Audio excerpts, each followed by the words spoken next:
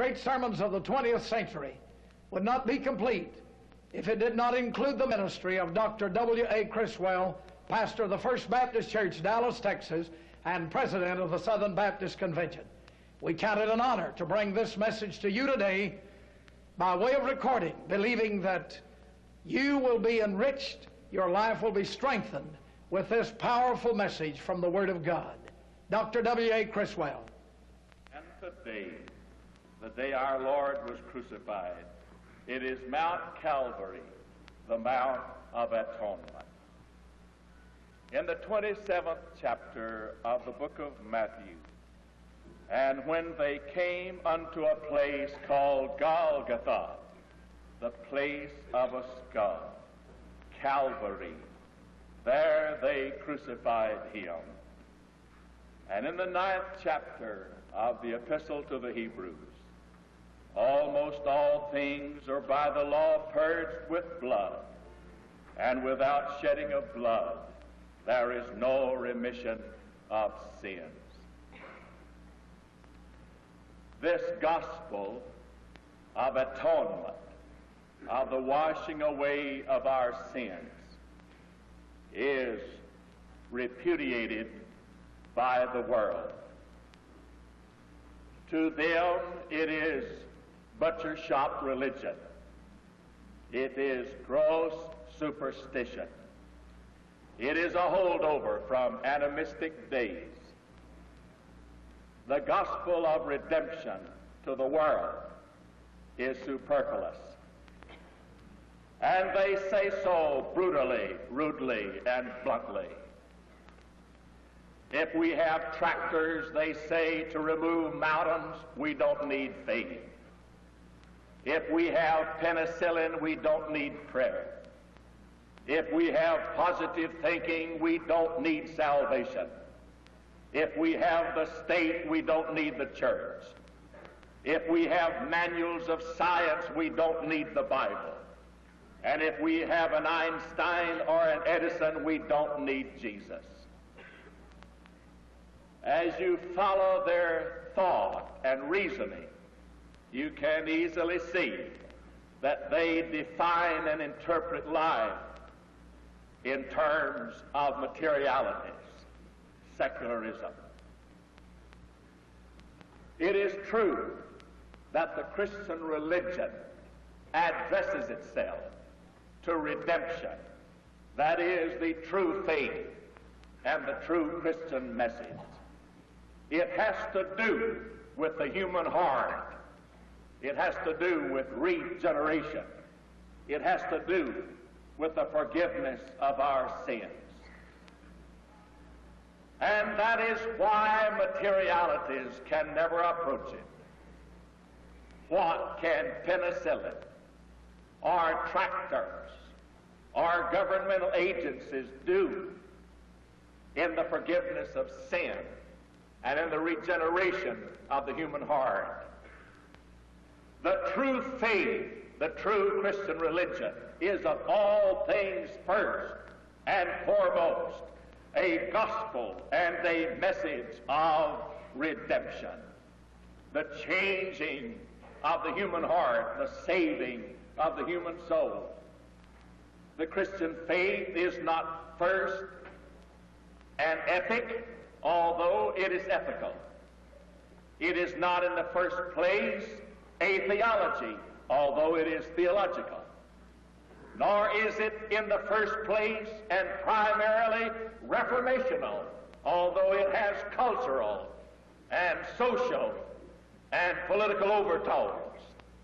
But the Christian faith is first and foremost and above all else a message of salvation. How can a man be changed? You can see this poignantly in the sign of the Christian church.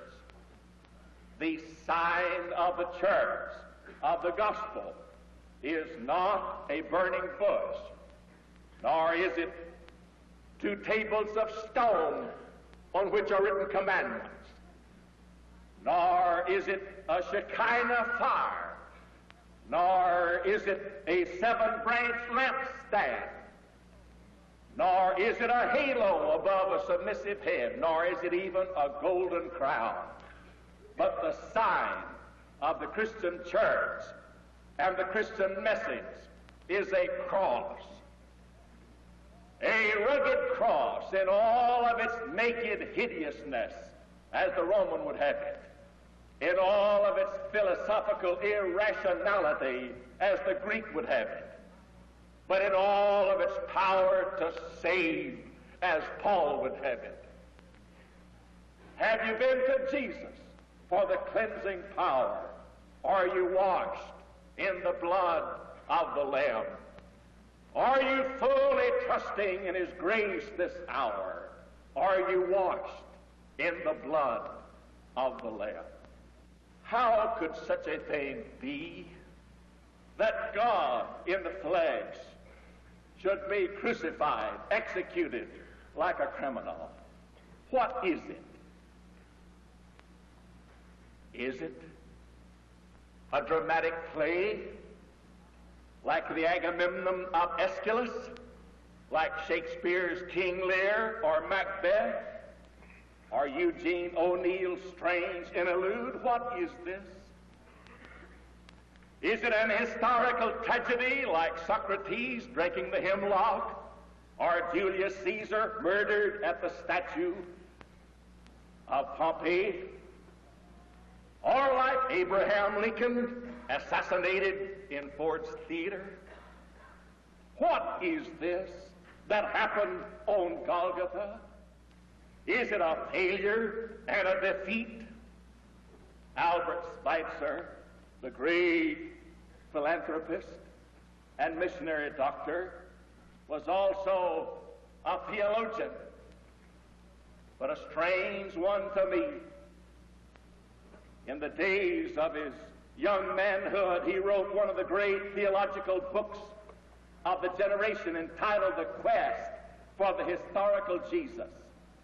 And the thesis of the book is this, that the Lord expected the descent of the kingdom of heaven, and when it didn't come, when it didn't descend, that he died in frustration and defeat and disillusionment and failure. Is that correct? What is this? The death of the Son of God on the cross. The Bible answers. It is first the judgment of God upon our sins. What is sin like? Its gross visage and its terrible repercussions can be found most dramatically and most poignantly in the death of the Son of God on the cross. What sin is like and what sin does. Who crucified the Lord Jesus? Whose fault was it? Well, it's his own fault. He should have been a better manager.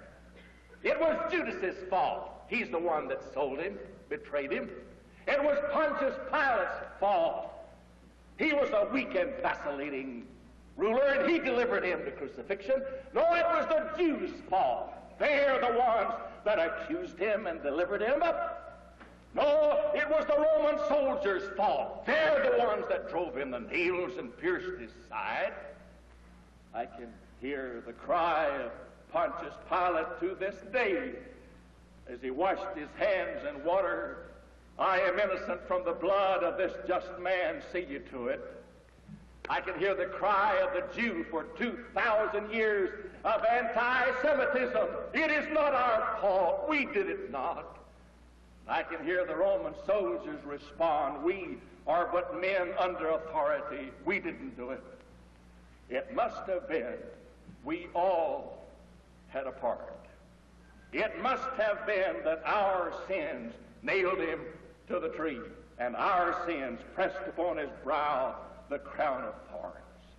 Was it for crimes that I have done? He groaned upon the tree. Amazing pity, grace unknown, and love beyond degree. It is not only a portrayal of sin, but the cross of Christ is also God's atoning grace and mercy that we might be forgiven. It is the answer to the cry of Job, I have sinned, what shall I do? It is the answer to the cry of Macbeth, will all great Neptune's ocean wash this blood clean from my hand? No other. This my hand will the multitude of seas incarnate and making the green one red. It is the answer of the great Christian hymn. What can wash away my sins? Nothing but the blood of Jesus. What can make me whole again? Nothing but the blood of Jesus. Oh, precious is the flow that makes me white as snow. No other fount I know, nothing but the blood of Jesus.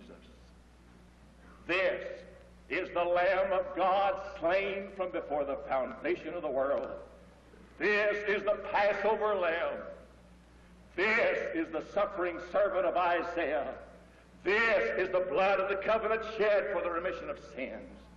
This is God's atoning mercy worked out through the ages, and this is the consummation toward which all time and history do move. And Jesus bowed his head and cried, saying, it is finished. It is finished. And the blood that fell on the dust around the cross cried to the grass, it is finished. And the grass around the cross cried to the herbs, it is finished. And the herbs cried to the trees, it is finished.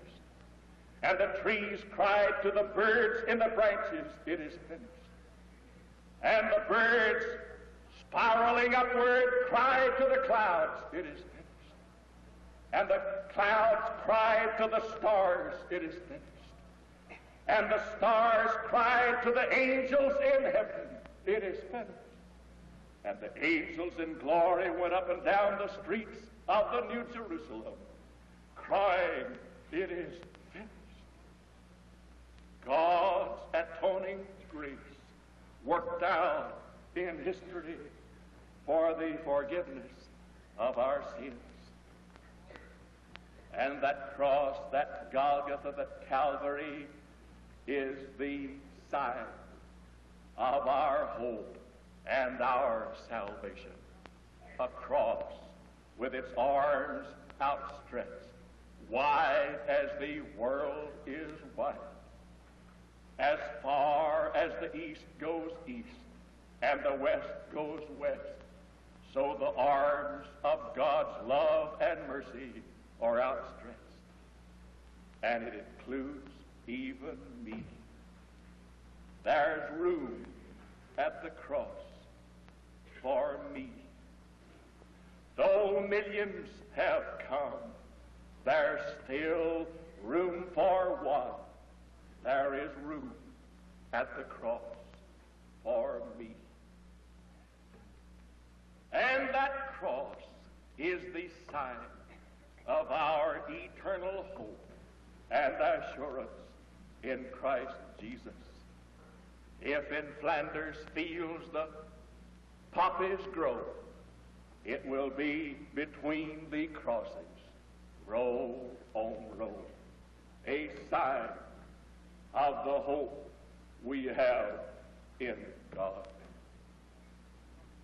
There could be no other way. Could my tears forever flow? Could my zeal no languor know? These for sin could not atone. Thou must save, and thou alone. In my hand no price I bring, simply to thy cross I cling, and it is enough. God says it is enough. When I see the blood, I will pass over you. These are they who have washed their robes and made them white in the blood of the Lamb. Ere since by faith I saw the stream, thy flowing wounds supply, redeeming grace has been my theme, and shall be till I die. Then in a nobler, sweeter song, I'll sing thy power to save, when this poor, lisping, stammering tongue lies silent in the grave. This shall be the song of our praise to Jesus forever and ever. Unto him who loved us and washed us from our sins in his own blood, to him be honor and power and glory and dominion forever and ever. Amen and amen. And our Lord, in deepest humility, bowing at the foot of the cross, with all the love and adoration of our hearts, we thank God this day, this Friday's day, this day of the cross and the crucifixion. We thank God for the love and grace that brought such salvation and forgiveness to our souls. Make us new. Make us Christian. Make us God's true servants as we face the assignments that remain to us in our pilgrimage, that we might honor our Lord as our Lord honored thee in giving his life unto death, that we might be saved in praise, in thanksgiving, in his holy name. Amen. And today it is Mount Olivet, the mount of our Lord's return. And I rarely ever announce an outline, but this one I shall. I speak first of the place, then of the promise, then of the person. Mount Olivet, the mount on the eastern side of Jerusalem, just beyond the Kidron Valley. Mount Olivet, the mount of our Lord's return. When Jesus comes back to this earth, where will it be? The place is specifically, prophetically identified. I read from the prophet Zechariah, chapter 14, the last chapter. And his feet shall stand in that day upon the Mount of Olives, which is before Jerusalem on the east. And the Lord our God shall come, and all his saints with him. And it shall come to pass that at eventime it shall be light, and the Lord shall be king over all the earth. Now, once again, in the concluding story, in the story of the concluding day of the Lord in this earth before his ascension into heaven, and he led them out to the Mount of Olives. And after he had given them once again the Great Commission, when he had spoken these things, while they beheld, he was taken up, and a cloud received him out of their sight. And while they looked steadfastly toward heaven as he went up, behold, two men, two angels, stood by them in white apparel, who also said, Ye men of Galilee, why stand ye gazing up into heaven? This same Jesus, this same Jesus, who is taken up from you into heaven, shall so come in like manner in the same way shall he descend, as ye have seen him ascend into glory. The place is specifically identified in the same way that prophecy identified, specified, spelled out, pointed out, designated the place of our Lord's first coming into this earth. In Micah, the prophet Micah, chapter 5, verse 2, and thou, Bethlehem, though thou be little among the cities of Judah, yet out of thee shall he come, who shall govern my people Israel, whose goings forth were from everlasting. The eternal God, the pre-existent, pre-incarnate Lord Christ. In Bethlehem, just a part of the historical association of the Christian faith with men. It is not esoteric. It is not removed. It is not metaphysical. It is historical. It happened in the story of mankind. Just so is the place of our Lord's return specifically, prophetically designated. When the Lord comes back, as prophecy said where he would be born when he came the first time, so God's word says the place where he shall descend when he returns the second time. Mount Olivet, the mount of our Lord's return. Now I speak of the promise. There must have been, psychologically, rationally, anybody who would read history at all would be forced to ask, there must have been a reason how and why the first century Christians, who were so mercilessly persecuted, how they endured the faggot and the fire and the Roman Colosseum and the lion and the beast and the dungeon and the scourging and the crucifixion. How could they face such tragic decimation without some tremendous explanation, some reason? Men don't die triumphantly without a cause, without a reason. But these early Christians sang as they were eaten up by wild beasts. They prayed as they were crucified. They were triumphant as they rotted in dungeons or were beat to death. As you know, Nero dipped them in oil and used them as living torches while he rode furiously up and down the streets of Rome, driving his chariot. Yet those early Christians died in victory, in triumph. There has to be a reason. And the reason is not hard to find.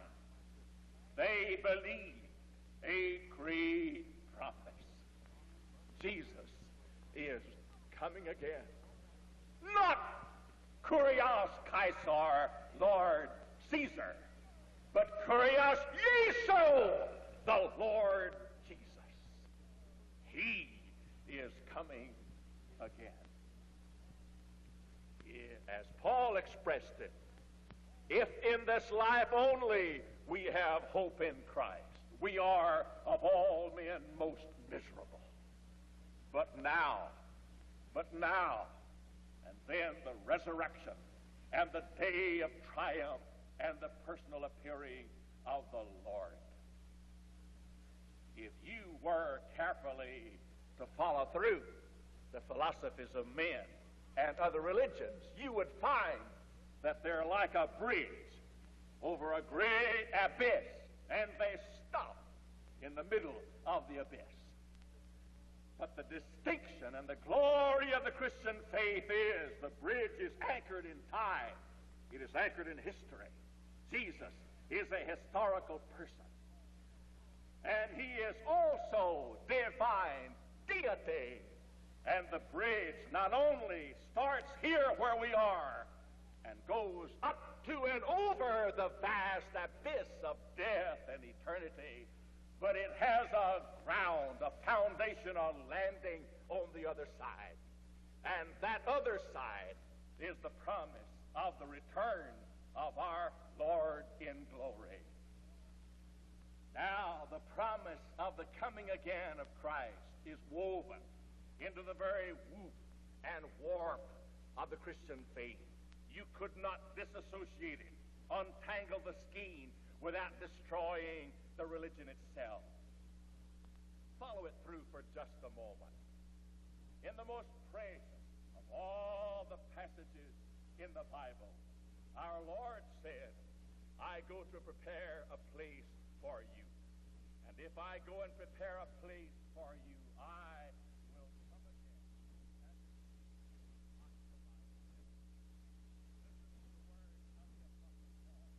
For the Lord himself shall descend from heaven with a shout, with the voice of the archangel, and with the trump of God. And the dead in Christ shall rise first, and we who are alive and remain to the coming of the Lord, we all shall be changed and caught up together with them to meet the Lord in the air. So shall we ever be with our blessed Savior. Listen to the author of the Hebrews as he says, Christ was once offered for the sins of many, and unto them that look for him shall he appear the second time apart from sin unto salvation. Listen to the pastor of the church at Jerusalem, James, the Lord's brother. Be patient. Establish your hearts, for the coming of the Lord draweth nigh. Listen to Simon Peter, the chief apostle, as he says, there shall come in the last days scoffers, who shall say, where is the sign of his coming? I hear that today by the unbelieving people. There's no sign of the coming of Christ. Where is the sign? And he doesn't know it, but he's one himself just standing there. There shall come in the last days scoffers, saying, where is the promise of his coming? But this they don't realize, that 1,000 years on God's clock is as a day, and a day as 1,000 years. By God's time, please, the Lord's been gone 2 days. He may come the third. Listen to Jude as he says, behold, the Lord cometh with 10,000s of his saints. And listen to the Apocalypse, the Revelation. The text of it is Revelation 1:7. Behold, he cometh with clouds, and every eye shall see him. And they also who pierced him, and the families of the earth shall wail because of him. And the benedictory promise of our Lord that closes the book. He which testifieth these things saith, surely, surely I come quickly. Amen. Even so come, Lord Jesus. The answering prayer of the sainted Apostle John. It may be at midday. It may be at twilight. It may be perchance that the blackness of midnight will burst into light in the blaze of his glory when Jesus comes for his own. Oh, joy, oh, delight, should we go without dying. No sickness, no sadness, no dread, and no crying. Caught up through the clouds to meet our Lord in his glory when Jesus comes for his own. The promise. Third, the person. Who is this that is coming? Whom am I to expect? And it is here, more than in any other area of theology, that you will find the spiritualizer and the rationalizer. they have so spiritualized and they have so rationalized the Word of God until we find the personal return of the Lord almost a forgotten or a repudiated doctrine in the great vast circumference of academic and scholastic circles. Who is coming? They identify the coming of Christ with. I give you 4 examples out of 40 dozen. 1, the destruction of Jerusalem in 70 A.D. They say that was the fulfillment of the coming of Christ. Or they say the diffusion of the gospel in the world is the fulfillment of the promise of the return of our Lord. Or they say it is the development of modern cultural Christian civilization. This is the coming of our Lord, the golden millennial age. Or they say it is fulfilled in the occurrence of death. But our Lord has not lost his identity, nor has he merged it with war or history or providence or death, that in these things we should seek to find the fulfillment of that glorious hope. If I go away, I will come again. Who is this I? Verily, verily, I say unto you, I come quickly. Who is this I who is coming back to earth? Why, my brother, that I who spoke those words, and that I whom we are expecting is none other than the blessed, holy, heavenly God-man, Christ Jesus, our Savior. We're looking for him. And when he comes, when the consummation of the age shall usher in his blessed appearance, it will be the blessed Lord Jesus, the same precious face, the same gracious voice, the same nail-pierced hands, the same blessed Jesus. We're to wait for him. We're to expect him. We are to pray for him. Our Lord has not lost his identity. His recognitions are ever the same. As he was in the days of his flesh, so is he after his resurrection and his ascension into glory, with this exception that now he is immortalized and glorified. But the recognitions of our Lord, the idiosyncrasies, the personality traits of our Lord are the same now as they were when he walked in Galilee. Mary, after he was raised from the dead, Mary recognized him by the way that he pronounced her name, Mary. He had a way of saying it that was unlike any other intonation, and she recognized him by the way that he pronounced her name. After he was raised from the dead, Peter and John ran into the sepulchre, and the scriptures say, John says, that when he saw the napkin wrapped up and placed in a place by itself, that John believed that he had been raised from the dead. What it meant is this, that John recognized the way Jesus folded up a napkin. He had a certain way of folding it and laying it aside. And when John in that tomb saw that napkin folded up, he recognized a little manner of the blessed Lord Jesus and believed that he was raised from the dead, that Jesus had done it. The two in Emmaus, as they broke bread with the unknown guest, they asked him to say the blessing. And when he said the blessing, they recognized him. Jesus had a way, a turn of saying grace at the table. And when he said it, they saw it was Jesus. They recognized him by that little habit of saying grace. And in the 24th chapter of the book of Luke, the disciples couldn't believe for the joy that the Lord himself stood there before them, raised from the dead.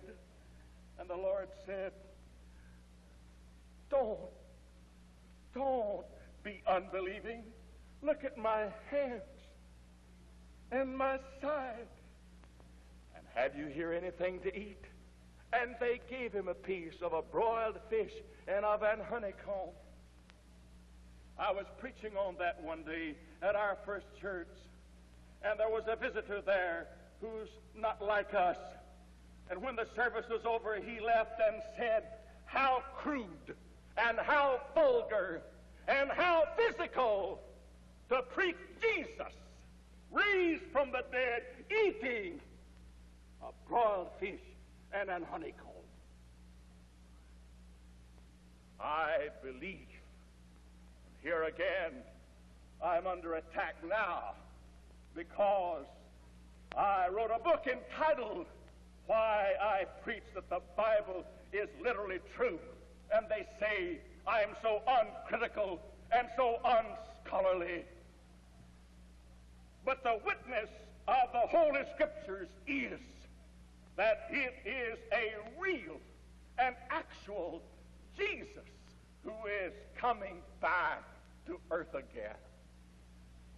He has flesh and bones. He has a body. The great Lord God Christ who sits on the throne of the universe is a man, the man, Christ Jesus.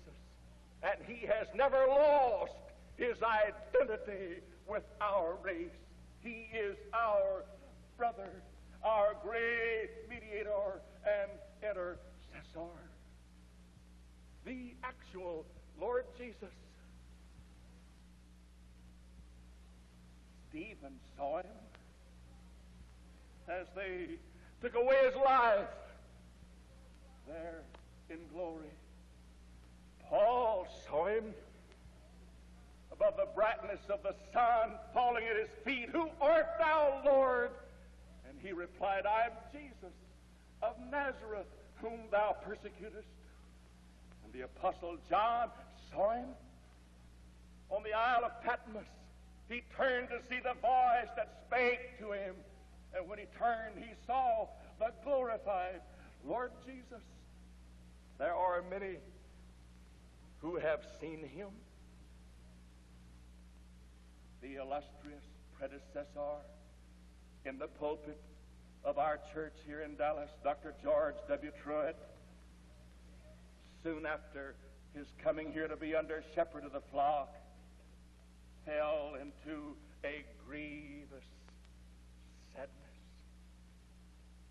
J.C. Arnold, captain of the Texas Rangers, was appointed chief of police of the city of Dallas. And he loved the pastor. He took him for a hunt in Johnson County with the pastor of the First Church at Cleburne. And the chief of police of Dallas was walking just in front of Dr. Truett. And Dr. Truett shifted his hammerless shotgun from one arm to the other. And when he did so, it accidentally discharged and fatally wounded Dallas chief of police. And from that wound, he soon died. The whole city was shocked by the death of Police Chief Arnold, but the pastor was plunged into indescribable grief and despair. Said to his wife, I can never preach again. The blood of an innocent man is on my hands. And for days, he didn't eat and he didn't sleep. And one night, falling asleep, the Lord Jesus came to him appeared to him and said, "Fear not.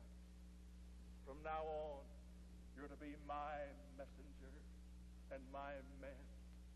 And he awakened and told his wife. He went back to sleep, and the second time the Lord Jesus appeared to him. And he told his wife. He dropped into sleep again, and the third time the Lord Jesus appeared to him. "Fear not. From now on, you're to be my messenger and my man." And when the announcement was made over the city of Dallas, Truett will preach again. The Presbyterian and the Methodist and the other churches in the city of Dallas dismissed their services in order to hear the word and the testimony of the great pastor. Jesus lives. Jesus is our Lord. Jesus is somebody. Jesus is coming again. Jesus is in heaven, our mediator and intercessor. And it's Jesus we want to see. To have a letter from him is not enough, like the 7 letters to the churches in Asia. To have a story of his life is not enough. The Gospels we read, his words of wisdom, even the Holy Spirit in our hearts, it's not enough. We want to see Jesus someday, like the Greeks who came to the feast, sirs, we would see Jesus. It's Jesus we want to see.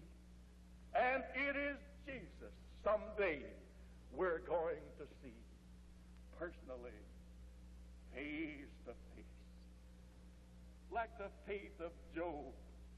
"I know that my Redeemer liveth, and though through my skin worms destroy this body, yet in my flesh shall I see God, whom mine eyes shall see, and not another."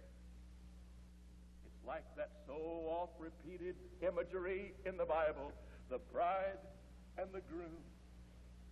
When they're separated, how unhappy and lonely, and how look forward to a rendezvous when the bride and the bridegroom sit down together. We shall do that at the marriage supper of the Lamb. It's Jesus we want to see, and it's Jesus someday we're going to see. He is coming again. Oh, Lord, there are 10,000 things that buffet our faith. Sometimes we're discouraged. The trials of the pilgrimage of this life leave us lonely and forlorn. But he has not forgotten us. He will faithfully keep the promise he made. I will come again. And our answering prayer is that of the sainted Apostle John. Even so, come, Lord Jesus. If I know my heart, I'm ready. Today, tonight, any day, any time, Lord, come. In thy glorious name, amen.